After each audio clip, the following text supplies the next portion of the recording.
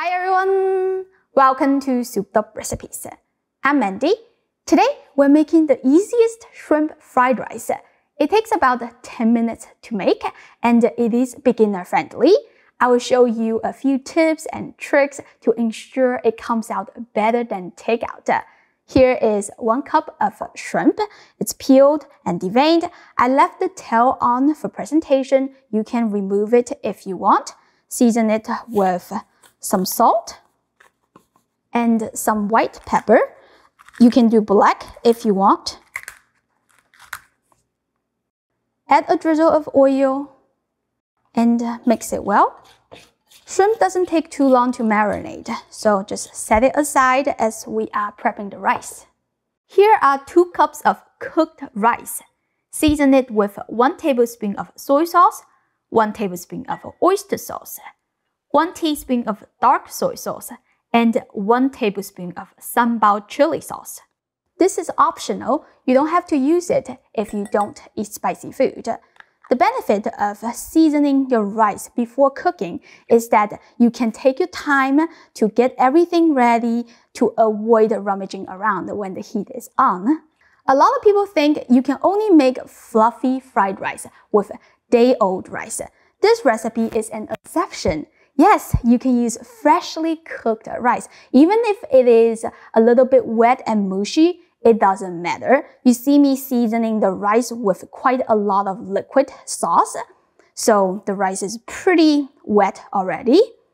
Okay, I'm going to crack the egg directly into the rice and mix well. That is the key to separate the grains from each other and prevent them from sticking to the bottom of the wok. I know it looks kind of like a mess right now. Just trust me and you will be surprised later. Alright, set it aside. We're going to turn the heat to high and heat the wok until smoking hot. Drizzle in some cooking oil and swirl it around. Add the shrimp. Stir for just a minute. Once the shrimp changes color, add some diced onion and garlic.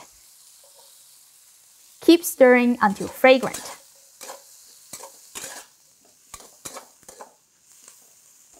Add about 2/3 cups of frozen vegetables, straight from the bag without defrosting.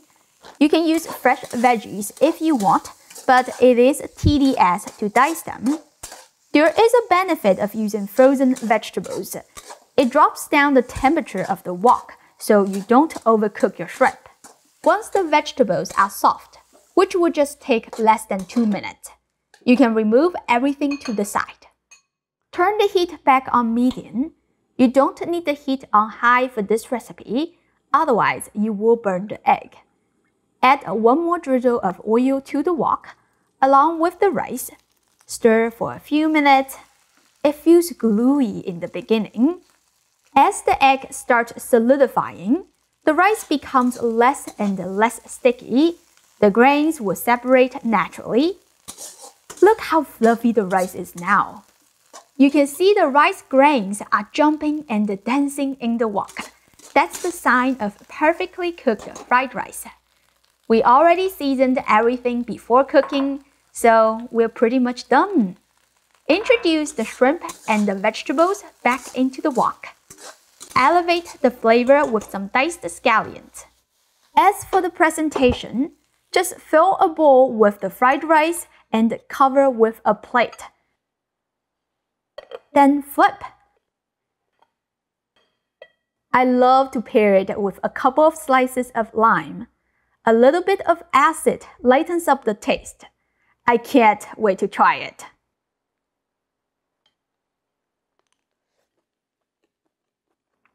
Every grain is evenly wrapped with the rice and the seasoning, so flavorful and eggy. The shrimp is perfectly cooked, very tender. This is so healthy and easy to make. I hope you give this a try soon. As always, the printable link is in the description. You can check it out later. Thank you for watching. This video is sponsored by Souped Up Recipes Carbon Steel Wok. This is the wok that I'm selling, and I am proud to recommend it to you as I have been using it on my channel for years. It is lightweight, it responds to heat changes quickly and evenly. It can also sustain super high temperature without damage, perfect for wok cooking. If you like Chinese food and you want to learn how to make it at home better than takeout, you definitely need one of these, as it is the most basic cookware in Chinese cuisine. If you want to buy it, the link is in the description. Go check it out. Again, thanks for watching, and I'll see you next time. Bye!